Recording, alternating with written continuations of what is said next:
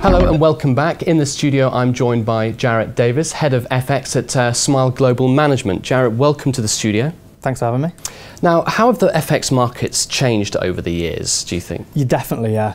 When I first kind of started learning how to trade, the FX market was kind of like a little bit like the Wild West. A lot of companies, a lot of brokers that were kind of more interested in taking people's money, what you'd say unfairly, rather than through, you know, actual business practices. But I think over the years, definitely to this point, it's kind of got a lot better, a lot more regulated. I definitely think conditions have improved. How do you feel about this ever-increasing regulatory requirements? I mean, what sort of effect do you think it will have on the marketplace in the long term? It's interesting. I mean, you know, the US, for example, has kind of come down quite hard. They don't let their retail traders deal with anyone outside of the US, for instance, in terms of brokerages. I think overall it's a positive thing, like I said, because, you know, you need that protection.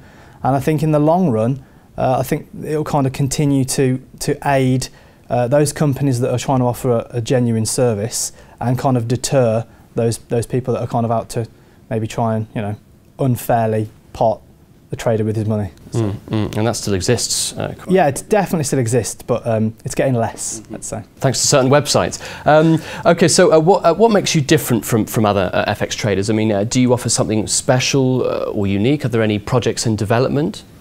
I think there's a few things. First of all, particularly my own journey. I started off as a retail trader myself, so I understand that process of trying to learn and master the Forex markets. The position I'm in now, obviously I manage client funds. I'm also one of the only managed account businesses that are regulated in the UK to do that.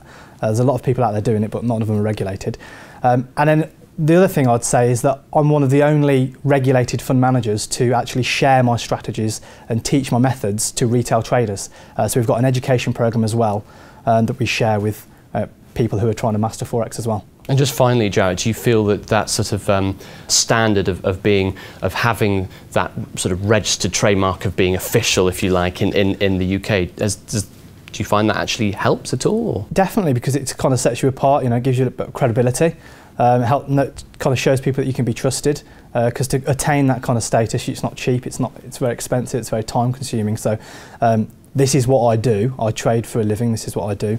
And of course, for people managing, you know, who want their money managing, clients, investors, again, it's credibility, and it shows that this is what we do, and, you know, we're serious business. Great, Jarratt. Well, I wish you all the best with your fund and your continuous trading. Thank you.